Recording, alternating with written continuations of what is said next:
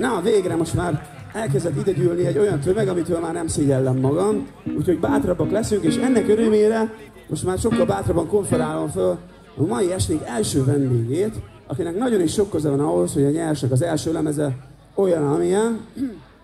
Ezt nagyon sokan nem tudják egyébként, úgy hívják az nem, ezt sokan tudják, amit most mondok, úgy hívják az úriembert, hogy Winchester, amit viszont tényleg kevésbé tudnak, hogy Winchester volt a Nyers nevű zenekar első kiadónál megjelent nagy lemezanyagának a zenei producere.